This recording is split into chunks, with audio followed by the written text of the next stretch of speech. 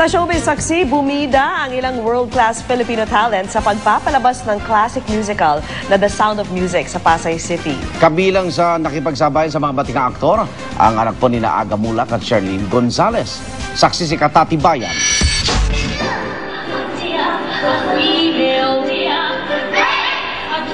Muling nabigyang buhay ang classic songs ng sikat na Broadway stage play na The Sound of Music.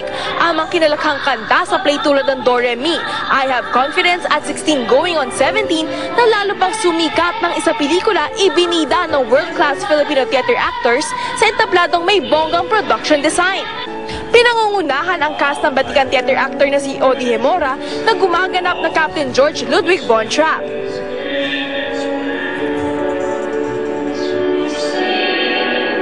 This is definitely for children and families. At saka, hindi nalalaos.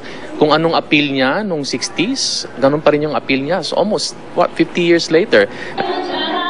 Ang Pinay London-based theater actress na si Joanna Ampil naman ang gumanap ng madring si Maria.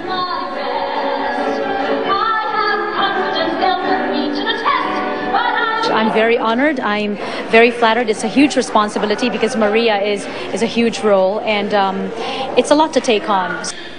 Ang pitong magkakapatid na Von Trapp, kahit baguhan, kitang-kitang enjoy sa kanilang pag-arte.